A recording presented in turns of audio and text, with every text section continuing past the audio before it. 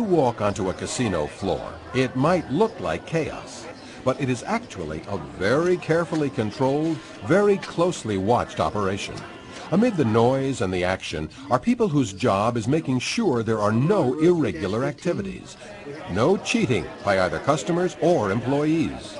Whether they work for the casino or the state, gaming surveillance officers and investigators help to make legal gaming safe and fair for both the management of the casino and the patrons.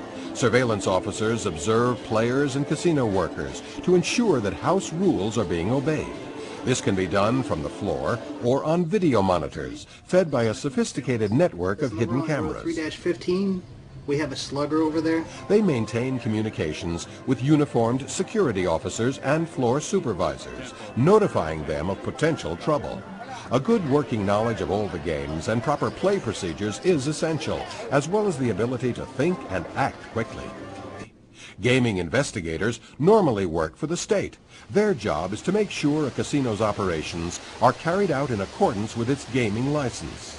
In addition to on-site inspections, they might also review video and audio tapes recorded by the casino's surveillance team. Of course, if an illegal act occurs, the matter is turned over to the appropriate law enforcement authorities. The business of keeping gaming safe and honest is serious work.